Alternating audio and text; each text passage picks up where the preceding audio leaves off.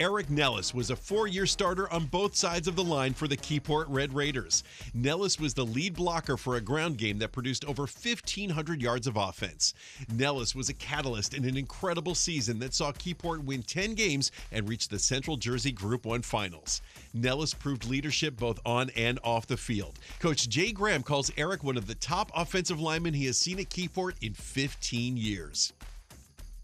I'm Eric Nellis from Keyport High School. I made the all-zone team. How does it feel for you to be able to walk in this room with all the best players in the show conference? It's pretty incredible. I really didn't think I was that good going into this season, but it just shows that hard work really does pay off. What about Shore Sports? How do you feel about them as a company and how they're able to help out? I like them as a company. I like that they come to our games, show support and film our games. And obviously, the state championship game didn't go as you would have hoped, but is this kind of a good way to wrap up your high school career? Yeah, it definitely brightens up the day knowing that even though we did lose, I did something productive with my career.